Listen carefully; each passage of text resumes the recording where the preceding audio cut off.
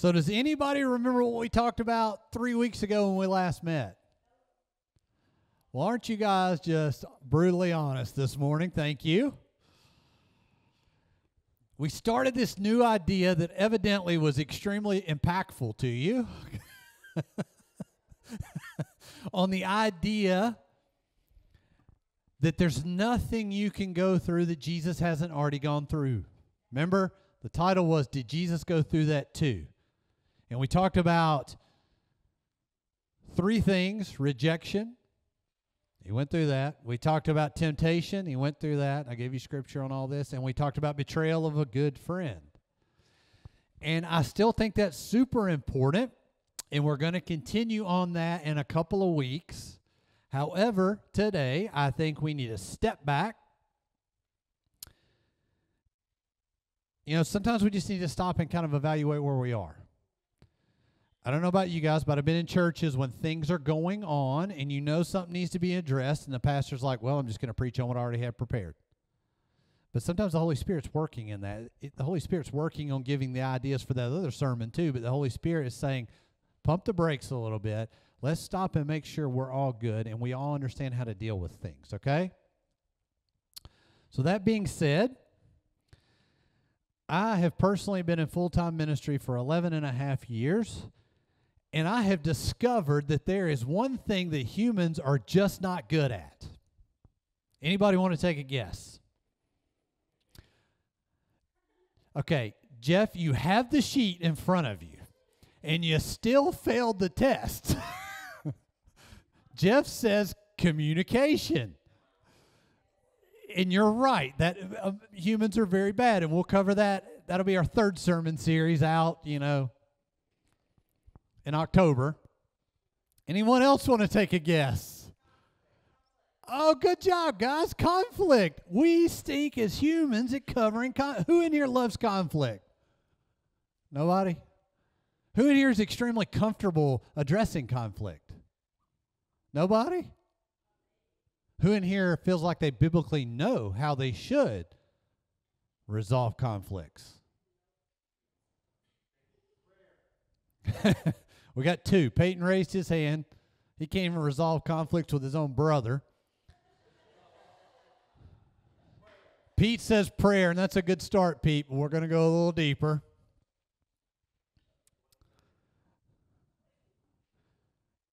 So we have this situation where maybe 2 people disagree, or maybe a bunch of people disagree, and how do we handle it? What do we do? Do we go blast them? Do we sweep it under the rug? Do we act like it didn't happen? Do we just say we're supposed to love? We're supposed to love, so everything's good. How do we handle it? How do we resolve it? Because that's kind of 2 different things. So I was talking about humans in general. What happens when we come into the church? Is the church as a whole good at dealing with conflict? It's terrible. In fact, I think you can step outside of the church and find some people better handling conflict than we often find inside the church, if we're honest. We're going to be honest. So I'm talking about Christians, people who are Christ followers. We're supposed to know how to handle conflict, and we may be worse than, quote, the world. I mean, that's a sad statement to be able to stand up here and say, I really feel like conflict is dealt with outside in the secular world, non-Jesus following. Because remember, the church is us, the people. So I'm talking about conflict with non-Christians is often handled better than conflict within Christ followers. That is a sad, sad statement. So I know I've taught on this before, but I realize it's been a few years. So we're going to teach on biblical conflict revolution. It is revolution. Resolution. And we're going to do it for 2 weeks. Yeah. It's not a revolution. It's a resolution. Although, if we could get this right, it would cause a biblical revolution in a good way. Now, here's the deal. I can't make you do it biblically, but I can teach you how we're supposed to do it. I can't even make me do it biblically all the time. The goal is I'm going to teach you how you do it, and then we're going to help support you if you need help. It's up to you what you do with this, just like every other Sunday. And see, some people are just kind of naturally better than others about handling conflict, but some of the people that are better about handling it are harsh in their handling. I don't have a problem with conflict. I do, actually. But, you could say, I don't have a problem with conflict, and then we're very abrasive. So you got kind of two extremes. Someone's either super comfortable with it, and they'll just come lay the hammer down, or we're not good at it, so we just avoid the person and avoid the situation and sweep it under the rug and pretend it's not happening. Anybody with me? Where all do you guys fall? Rhetorical question. Chris, that meant don't answer. And if that hurt your feelings, you can biblically correct me later and address it. All right, so first of all, but you guys get the point, right? We're usually very bad at this. Some people get fired up and angry so quickly. Some are afraid. But the good news is the Bible lays it out clearly. It's easy. Very little room, in my opinion, for manipulation or changing these scriptures. There are a lot of scriptures that you and I can read, and we can interpret them two different ways. The good news is these scriptures are as black and white as possible, and that's a good thing. So first, we got to define conflict, at least for what we're going to talk about today. Because conflict, and I put some of this on your sheet there in front of you, conflict can be used to define the war going on right now with Israel and Hamas. That's a conflict. Israel is in conflict with Hamas. Ukraine is in conflict with Russia. So when two nations are at war, we can call that a conflict. That is not what we're talking about today. We are told in scriptures there will be conflicts from now until Jesus comes back. And when he comes back, there will still be conflicts because the whole thing ends with a big war. That's not what we're talking about. Conflict can just be a disagreement in your own brain. Like you can be conflicted on what to do in a situation. I have a situation in hand. Do I do this or do I do this? You can be conflicted in your own brain. We're not talking about that. You can take that to the Lord. We can apply Scripture, and you got to figure it out. Conflict can be when two people don't agree on the same idea, but it's more of an opinion thing, a thought or an idea. You know, how many husbands and wives or children have had conflicts on where to go to dinner? All the time. Again, not what we're talking about. We're not talking about where we're going to go to dinner. Well, I don't want to go there. That hurts my stomach. Well, you got to pick last time. That's not the kind of conflict I'm talking about. However, that can turn into the kind of conflict I'm talking about. So we're not talking about nations in a conflict. We're not talking about your brain in a conflict with itself. And we're not talking about opinions and thoughts and ideas conflict. We are talking about conflict when someone has wronged another person. And that's in bold in your little handout. And we're going to talk about when conflict, and these kind of can go together, or they can be separate when our thoughts and actions don't line up with Scripture, which makes our conflict now with God. I have a lot of people come to me and they ask for biblical, what does Scripture say about this? And I give them Scripture and they go, well, I can't do that. I'm like, well, that ain't my issue, man. You just got in conflict with God. I can't forgive that person. Well, okay, God commands you to forgive so you can be forgiven. You're in conflict with God now. So you get what I'm saying? We're talking about conflict when someone's wronged someone or perceived wrong. And we're talking about conflict when we don't apply Scripture to things, therefore we're in conflict with God. And I don't think we want to admit sometimes we're in conflict with God. I just want to make sure that we're defining the context of the word conflict here.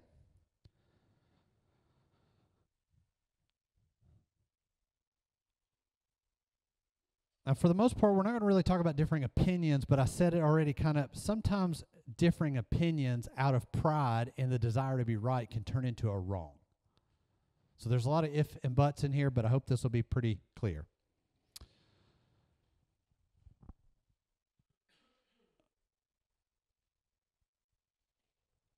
How many of you know that there are just times when we got to agree to disagree? Are you guys okay with that? Can there be situations in our lives where we can just say, I disagree with your opinion, and it's okay? Parker said, as long as it's not with Peyton. I have witnessed that, so when we get to step 2 of the Matthew 18 model, son, we can discuss that. But I'm going to give you an example. The rapture. You can take 6 Christians and ask them about their opinion on the rapture and probably get 6 different answers and 7 different I don't knows. And people will fight. What's this mean? Okay, good. I gave Peyton a hard time a couple of times, so now he's going to abuse me from the back, and we're going to probably have to model this conflict resolution thing in real time for you. But seriously, you think about the rapture. Is there a rapture? Is that word in the Bible? Is it not? Is it at the beginning of the tribulation, before the tribulation, in the middle of the tribulation, at the end of the tribulation? Who's got taken out, the good people or the bad people? Will Christians have to suffer wrath or not? Now, we've taught about this, and you know my opinion, but do you get what I'm saying? Like, we can take that thing, and people don't have the ability to agree to disagree, and they get into huge fights over it. And it turns into the different wrong, bad kind of conflict. Because this is one of those things in Scripture, and I'm not going to teach on the rapture today. I'm just using that as an example. This is one of those things in Scripture that there's not one verse that 100% lays it out. So you realize that, all right? There's a lot of Scripture that you got to take a little bit here and a little bit here and a little bit here and piece it together. It's what Jesus called stringing pearls together, if you read a book that someone I know wrote. And when you string those pearls together, you get ideas and you get instructions and you form opinions. And if I think it's a pre-tribulation rapture and Pete thinks it's a post-tribulation rapture, it's okay. We can agree to disagree as long as there's not pride in the mix. Because part of our problem when it leads to conflict, so before we talk about how to resolve conflict, we got to talk about what leads to conflict is pride. I am right. I've studied Scripture more than you. I can point it to you, and if you don't understand what I'm saying, you're wrong. Is that not what we do? Maybe our words don't say it that harshly, but that's what we do. I had lunch with a young man or coffee recently, and he asked me my opinion on the rapture. And I gave him a lot of scriptures. I gave him my stance, and he said, well, I could agree with you, but then we'd both be wrong, which is ironically something we joke about a lot in our family. What did I see right there? He has no desire to agree to disagree. He took my stance and immediately told me, I am opposed to you. You are wrong. That's pride. But I let him explain his side. And at the end, I said, hey, man, my goal's not to convince you. You asked me my stance, and I just simply laid out Scripture for you and the way I understand it. And it's okay. Like, I don't have to convince you that I'm right. And your argument doesn't convince me that you're right. And that's okay. We can agree to disagree. And if I'm right, we'll high five on the way up. You know, when we get raptured, as I believe. Or if I'm wrong and an Antichrist figure shows up in the rebuilt temple and starts saying he's God and stops sacrifices, I got to know Scripture well enough to go, hey, I was wrong. We better buckle up. It's about to get real bad. So in other words, some of these things we're going to read about in Scripture or some opinions that we have, we won't know until it happens. We can form an opinion. We can have a stance, but we need to be willing to agree to disagree. Is everybody okay with that? Can you agree to disagree with somebody? Monica's shaking her head. She can agree to disagree. How about everybody else? Can we agree to disagree? And I'm covering something like this because it's just an example where two Christians can get so vehemently opposed to each other that you don't ever see each other again. And it's part of the reason we have so many different denominations.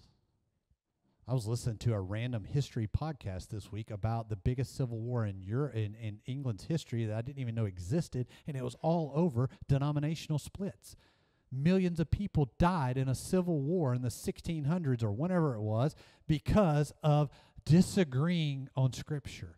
Boy, I read where Jesus said that. Go out and kill the people that disagree with Scripture. That is not what he said. But this is something that has plagued mankind since Jesus went to heaven. So I'm just trying to help you understand that sometimes we got to be willing to agree to disagree. We don't have to agree on everything. We can stay out of conflict, but sometimes when we can't agree to disagree, that turns into conflict and it turns into hurt. So maybe that's step one, is just making sure that, hey, is this something I can just agree to disagree and walk away? I don't have to be hurt by the conversation. So we're going to focus When someone's wronged another person, when our actions and thoughts don't line up with Scripture. But before we dive into the Scripture, I got one more thing. Do you understand there's a difference between a personal conflict and a church conflict? If you don't, I need you to understand that. We're going to cover that today. Sometimes there's a one-on-one conflict. A person has hurt me. And sometimes there is a person is hurting the whole body conversation. Those are two separate things. And I'm making that clear because I don't want Scripture about one to be turned into Scripture about the other one, and then the person giving the Scripture being accused of manipulation. Simple instructions from Jesus. That's the beauty of this. Matthew 18. Anybody ever heard of the Matthew 18 model? Raise your hand if you've heard of the Matthew 18 model. How many of you do it every time you address conflict? So a few hands went up of understanding what the model is, and a few less hands went up when I said, do you use it? So Jesus gives us a model in Matthew 18, starting in verse 15, and it's so simple. If another believer sins against you, go privately and point out the offense. We're going to call that step one. If another believer sins against you, go privately and point out that offense. If the other person listens and confesses it, you have won that person back. This would be a good time to kind of pause and say, when you go into a conflict, resolution, meeting, discussion with someone, what's your goal? Is your goal to be right? Is your goal to convince them? Because we're back to pride and you can't agree to disagree. Or is your goal to seek resolution? Is your goal to seek restoration of a relationship? That's the assumption here. Jesus is saying you're trying to restore a relationship. You're trying to restore a friendship. You're trying to seek reconciliation, not prove yourself, okay? So step one was, if another believer sins against you, you go privately and point out that offense. If the other person listens and confesses it, you've won that person back. You're done. That's it. The person says, I'm sorry. You're right. I wronged you. You're done. Restorations happen. So simple. But apparently it's not that easy because he goes on to the next step. What'd you say, Pete? Pete said it. It's never that simple. Therefore, Jesus gave us step 2. Verse 16, but if you are unsuccessful, take 1 or 2 others with you and go back again, so that everything you say may be confirmed by 2 or 3 witnesses. That's step 2. Verse 17, if the person still refuses to listen, so apparently we got some hard-headed people Jesus knows we're going to come in contact with. Now you take your case to the church. Then if he or she won't accept the church's decision, treat that person as a what? A pagan. Do you understand that you're not supposed to hang out with pagans? You're not supposed to kill them, but you're not supposed to hang out with them either. Treat them as a pagan or as a corrupt tax collector. So corrupt tax collectors are really bad. That'd be like saying treat them like a snaky used car salesman. No offense if anyone in here is in the car business. Verse 18, I tell you the truth, whatever you forbid on earth will be forbidden in heaven. Different topic for a different day, but we got power with what we do in the name of Jesus. Forbid it on earth is forbidden in heaven, or whatever you permit on earth will be permitted in heaven. There's a little deeper thing going on here. If you allow conflict to continue on earth, it's continuing somewhere. That's not good. You have the right to stop it on earth. Different discussion, different day. Verse 19, I also tell you this. If 2 of you agree here on earth concerning anything you ask, my Father in heaven will do it for you. It's talking about resolution, conflict resolution. You agree, you want to resolve it. God is going to do it. For where 2 or 3 are gathered together as my followers, I am there among them. All right, a lot to unpack. I've already kind of started, but just to be clear, first of all, this is person-to-person conflict. This is person to person. I'll pick on you, Pete. Say I wrong Pete. I hurt him. This is how he's supposed to come to me. This is not Pete did something that involved everyone in here. This is one-on-one. And Pete would never be mad, so I'm sorry I picked on you for that example. This is about a person to person. Now, it can be in the church, But this is specifically about a person to person. And Jesus says step one is if another believer sins against you, go privately. And notice the word, it says if they sin against you. So the first thing is that we got to step back and say, is what I'm upset about, was it sin?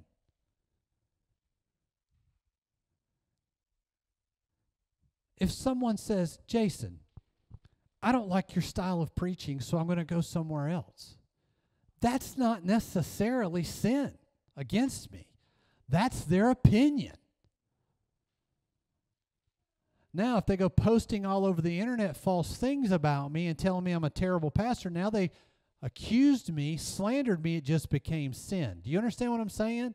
Like sometimes we get in conflicts that aren't sin related. I've said it like 10 different times. Sometimes it's just our opinions are different. Our styles are different. This is about if someone has hurt you, if someone has sinned against you. If you don't know if it's a sin, come ask someone you trust. We'll help you try to define if it's a sin.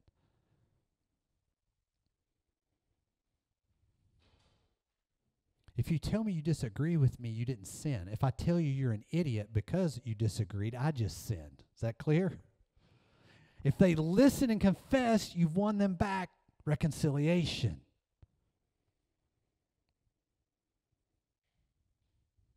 Stop.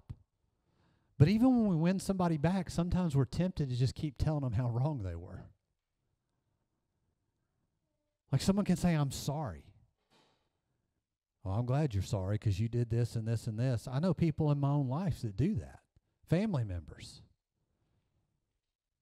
But if they don't listen, so if they listen, they confess it, they say, I'm sorry, whatever, you stop. You're reconciled. But if they don't listen, you move to step 2, take 1 or 2 others with you to address it again. Now, my translation you have in front of you says take 1 or 2. Other translations say take 1 or 2 witnesses. The Greek word there means literally an eyewitness. So sometimes we think, okay, I went to that person one-on-one. They didn't agree with me, so I'm going to take a random person with me to be a witness. That's not what Jesus is saying. Jesus is saying take someone with you that's been an eyewitness to that sin. Oftentimes in our lives, when someone has hurt us, someone else has witnessed it. Someone else has witnessed that sin. And he is saying, take someone with you that can confirm whether or not that was sin. Let me break that down a little bit more. What if I have a difference of opinion with Pete? And I go to Pete, and Pete says, I didn't do anything. I didn't win him back over. So now I take Monica with me to Pete, and I say, Pete, you hurt me. And I explain it again, and Monica goes, Jason, that's not sin. See, I need that witness there to help keep me accountable, but I also need that witness there to be able to say, yeah, Pete, that is sin. You following me? Step 1, one-on-one. Step 2, take an eyewitness. If they still don't listen, they still don't confess, now you take it to the church. That's super uncomfortable. I have been in conflict resolution with someone before. And I've told them, have I had step 1 meetings with you? And they said, yes. And I said, how many? And they said, like 20. Have I had step 2 meetings with you? And they said, yes. I said, how many? Like 5. And I said, so now here I am sinning because I never wanted to go to step 3. I don't want to hurt someone, so I don't want to take you in front of the church. So I let them get away with step 1 for a long time. Then I let them get away with step 2 for a long time of not fulfilling step 2, and I never wanted to take it in front of the church. Then I said, so you got one more chance. I'm still going to give you one more chance. And they did it again. And I took them in front of the church, and I was accused of being a bad leader. That's the problem when we don't read our Bible and we don't understand. You're actually asking your pastor to sin if they don't take something to the church. If step 1 fails, step 2 fails, step 3 has to happen. But we call that judgment and all this bad stuff. It's Jesus' words. But again, in all 3, you're asking for confession. You're asking for reconciliation. You're asking for them to say, I'm sorry, or to acknowledge it. But if they don't confess and you go through all 3, it says treat them like a pagan. That's kind of step 4. We call it a 3-step Matthew 18 model. It's really a 4-step. One-on-one, if they don't listen, take a witness. If they don't listen, take it to the church. If they still don't listen and don't change, treat them like a pagan. Get them out. Get them out of your life. How many of you are hanging around with people that have just hurt you and hurt you and hurt you and hurt you? They hurt you and hurt you and hurt you and hurt you and hurt you, whether you've done the Matthew 18 model or not, and you just still treat them like they're your best friend. Jesus says, go to them one-on-one. So don't skip steps 1, 2, and 3 and say they've hurt me 30 times. I'm just going to go ahead and treat them like a pagan. That's kind of what we do sometimes. Go do step 1. If you need to, go do step 2. Go do step 3. And then get them out of your life. But Jesus has given them, I'm going to call it 3 strikes. There's mercy in that model. Do you understand that? Even in the model of dealing with someone who's wrong, Jesus instills mercy in the model. You get 3 chances to change. It's the 3rd strike that you're out. Everybody clear on that? Because let's talk about what we normally do in the church. Not this church, because we're perfect. Wait, I did start this with this is why we're doing this, right? Yeah, that's right. Okay. Something is perceived as a disagreement, so we got to talk about it behind their back. None of y'all have ever done that, have you? We don't do that, do we? Jesus says go one-on-one when they've hurt you. We perceive. So maybe they haven't even hurt us. We just perceive we've been hurt. And we go talk about behind their back. Or we find out that we may have hurt someone by someone else telling us because we've been talked about behind their back. Very rarely have I ever had someone come to me and say, Jason, I'm upset with you over this. It's always, hey, you know they're upset with you, right? Or you take it to the preacher because the preacher's got to deal with everything. Right? That's what we do. Or we go tell our friends. Or we get passive-aggressive on social media and post some things that people know they're being talked about, but the person doesn't have the courage to come address it one-on-one.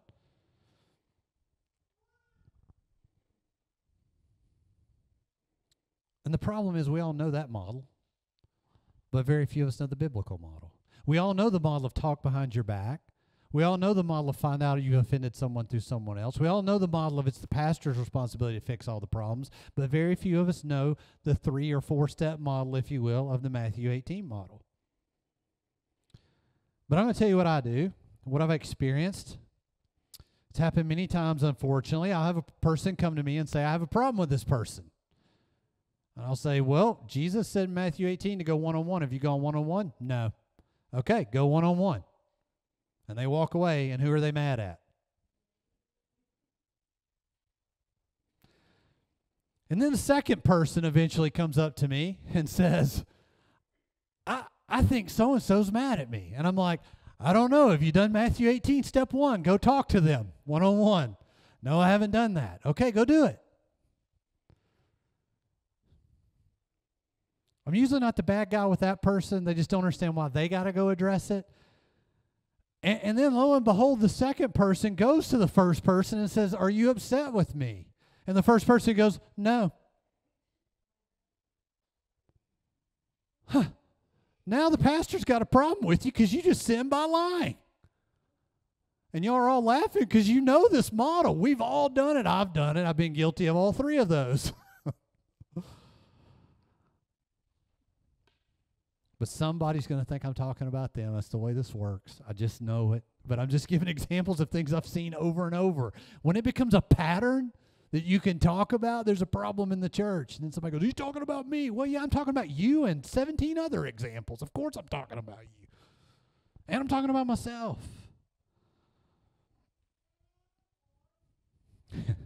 But Jesus said 3 steps, worst case 4 steps. And honestly, if I would tell you the one thing that's come against this church the most in 5.5 years is this problem. It's happened over and over from March of 2019 through September of 2024. It has happened over and over and over where I encourage someone to talk to someone when they have a problem. They don't do it. They never go to step 2 and get a witness because they thought they came to me to be the witness, and then they're mad at me because I didn't do something. This is not a woe is me. This is it's a problem. We got to get our arms around this. We have to understand this model, and we have to do it.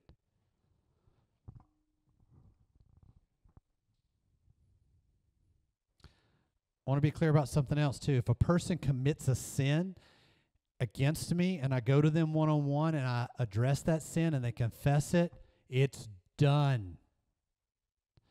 6 months later, they commit another sin that's different. That's not occurrence number 2 of the first sin. It's a separate sin. We're going to address if they do the same sin here in a minute. That's more of the church thing. So I just want to make sure I'm clear on this. If a person sins and they confess it, you go to Matthew 18, model step 1, they confess it, it's done. Now they go do a completely separate sin. You start the Matthew 18 model over again. It didn't become a cumulative thing. Chris, that means they add together. Sorry. He's going to have to come address me one-on-one later for picking on him. Is everybody clear on that? We are sinful people. God himself said it in Genesis. We have these fancy words like justification and sanctification. Justification means you were made right with Jesus when you believed and started obeying him. Your sins are forgiven. You got eternal life. But then we are supposed to work every day the rest of our lives to become more like Christ. But because we're sinful humans, we're going to make mistakes and we're going to sin. So this is not like, well, Monica, you sinned once 6 months ago, and now you sinned a completely different sin 6 months later, so that's 2 strikes against you. That's not what it is. You handle each situation as a separate thing. If we have a pattern where someone sins over and over and you got 15 different single sins, we got a different issue, and we'll move to that. That's called division. Okay, we'll get there in a minute. Everybody clear on that? Before we move forward, though, I want to go back to a verse that's often misused. You know how we just throw out fancy verses and they're misused? Read verse 20. For where 2 or 3 are gathered together as my followers, I am there among them. How many of us walk into a place and we say, and I'm way guilty of this. There's 2 people there, and we're like, well, where 2 or 3 are gathered in his name, he's there with them. So we can have church today. That is not the context of that scripture. That context of that scripture is conflict resolution. Do I have it wrong? Did I give the wrong verse?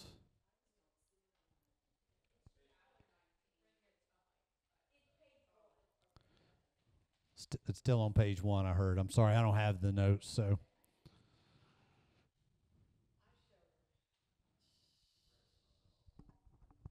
We have to understand this verse is in the context of conflict resolution.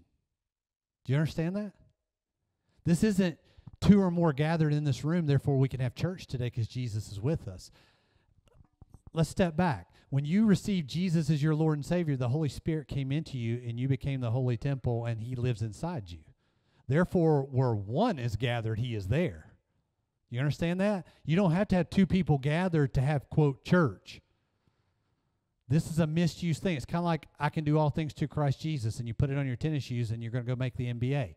No, Paul is saying in that, we talked about it before, I've had a lot and I've had nothing.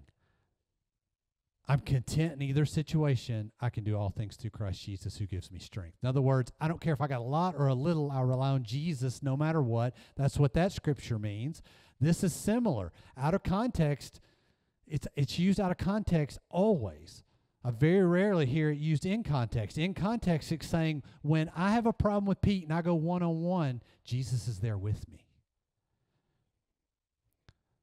If Pete doesn't listen and I take Monica back as my witness, Jesus is there with us. Would it change how you address conflict if you had a little mental picture of Jesus sitting in the room with you? Parker had another snide comment about Peyton. When I go sit down with someone to say, you have sinned against me, if I can picture that Jesus is there among us because his word says that, under the context of this, then it may help me be a little more loving and compassionate towards that person that I'm addressing. Does that make sense? It's kind of important. I'm not saying when someone tells you we're 2 or more gathered and they use it in the wrong context that you need to correct them. I'm just saying know that. Remember that. When you hear that, remember that is, he puts that at the end of a conflict resolution model. Again, you are the church. You have the Holy Spirit living in you if you believe in Jesus. So where one or more are gathered, Jesus is there. In conflict, where two or more are gathered, Jesus is there. Because at a minimum, you got two people one-on-one. All right? Everybody good?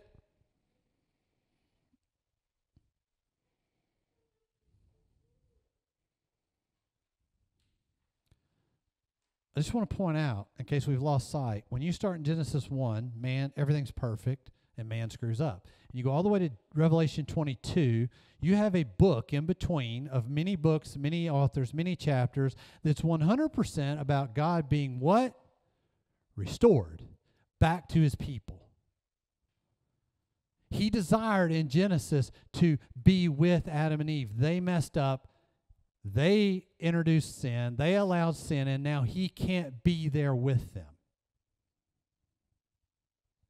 All the way to Revelation 22, we're on a new earth, and God is dwelling with us. The whole Bible is a book of resolution. Restoration is probably the better word. The whole Bible is about us being restored back to our Father and our Creator. This is just a small little piece in there where Jesus is saying, I expect you to seek restoration amongst each other, just like you're relying on my death to have restoration to the Father. If we could get our arms around, Jesus is there when I'm having that one-on-one meeting, and this is just a model of us being restored back to God, maybe it would help us go into those meetings with a heart of restoration instead of a heart of being right. John 3:16. Everybody knows this. For this is how God loved the world. He gave his one and only Son so that everyone who believes in him will not perish but have eternal life. Why did God send Jesus? To be restored to him, to have eternal life with him. And the next verse is very important, but we never hear John 3:16 and 17. 17 says, God sent his Son into the world not to judge the world, but to save the world. I'm just trying to make the point again that everything about this, God is about restoration. Jesus is about restoration. The Holy Spirit is trying to lead us to restoration. It's our human, sinful, prideful nature that gets in the way. If you two are going to keep laughing back there, I'm going to have to separate you.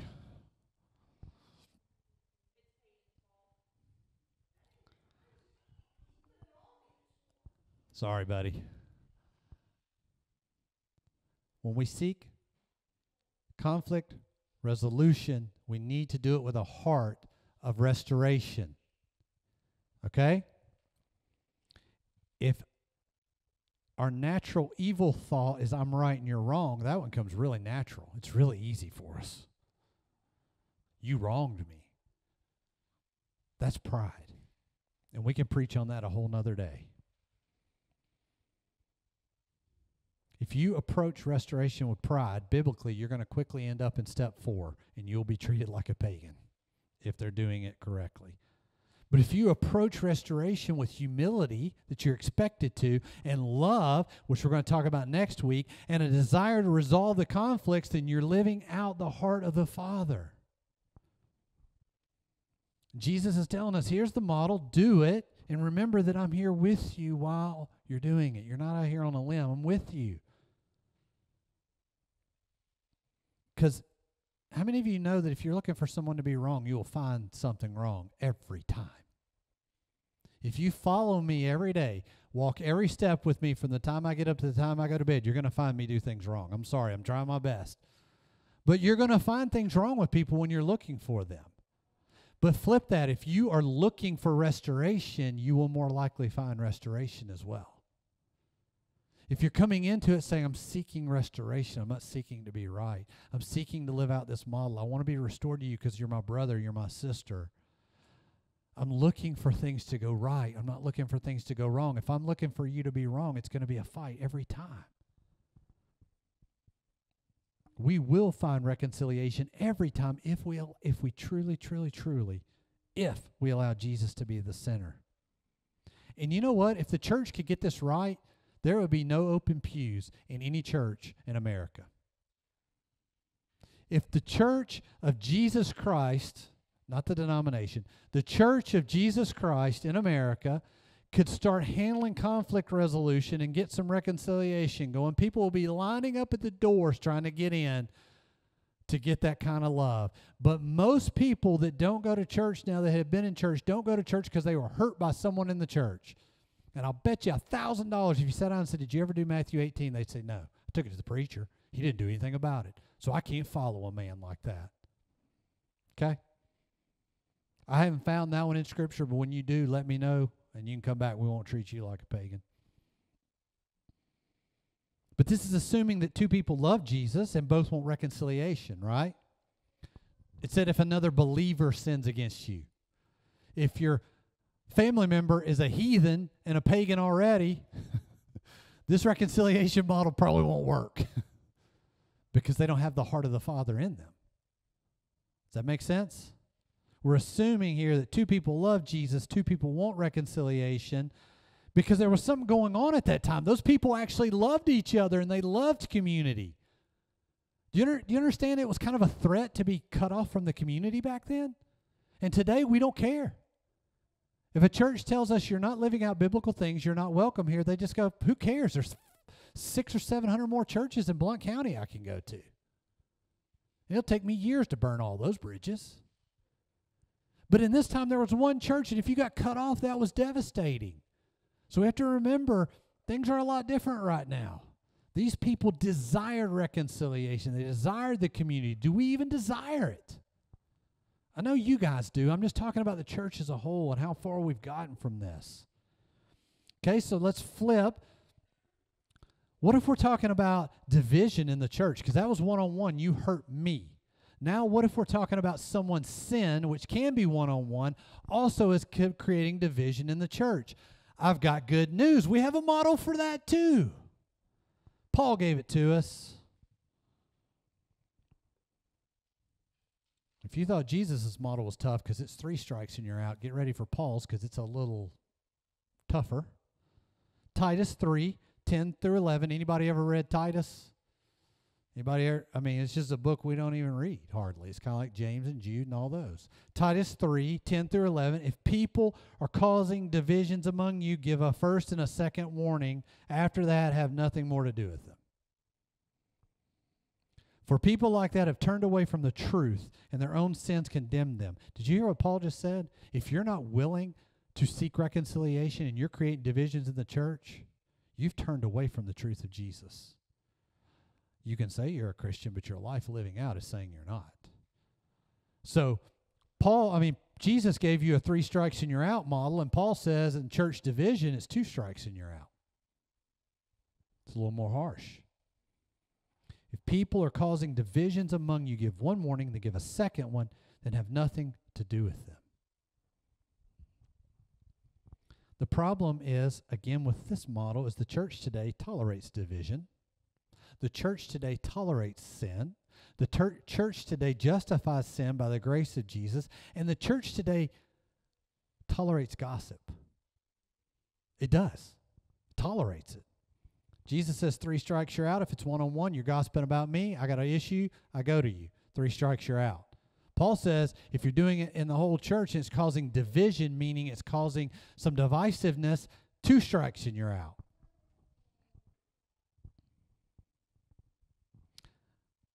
Now, what we're going to pick up next week is a completely different discussion, because today was about laying out the models. Next week is about how do we treat people while we're going through the models. How do we treat people that get to step 4 or step 3? Can you love someone even if you treat them like a pagan? Say you go through all 3 steps of Jesus' model one-on-one, and now you get to step 4, you got to treat them like a pagan. What does that mean? Do you shoot them, stab them, kick them in the face, cuss them out as they're leaving, ignore them? We can answer those questions about as good as we can. I mean, you know you don't kill them or stab them, hopefully. But sometimes we can't answer these questions any better than we can about what the conflict model looks like. So after today, you can no longer say you've never been taught about how to handle one-on-one conflict with a believer, and you cannot say you've never been taught how to handle divisions in the church among believers. But next week, we're going to pick back up on how we treat people as we go through Jesus' model, how we treat people as we go through Paul's model. But before we leave today, as we process through this, I'm going to make one last point. I've already kind of said it, already really said it, but all this hinges on the fact that you want to be in restoration, reconciliation. It all hinges on the fact that it would bother you to be cut off.